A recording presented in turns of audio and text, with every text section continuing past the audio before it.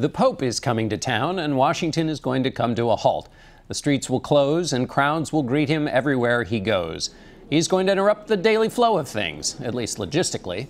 Politics is not likely to be interrupted, though. The Pope will address a joint session of Congress on Thursday.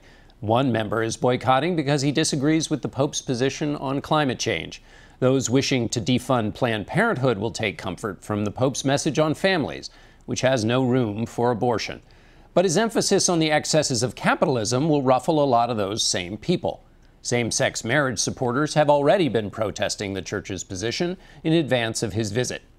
The pomp and ceremony will be enormous in Washington and then later in Philadelphia and New York.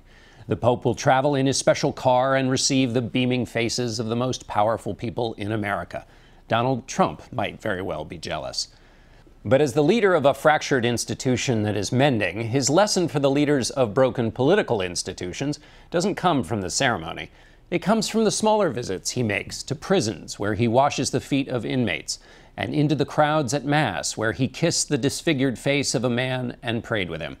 It's a message of humility and service to the poor, a hope that after the streets reopen and everyone is seen in pass, we'll all pay attention to the people we pass on the street every day and never see.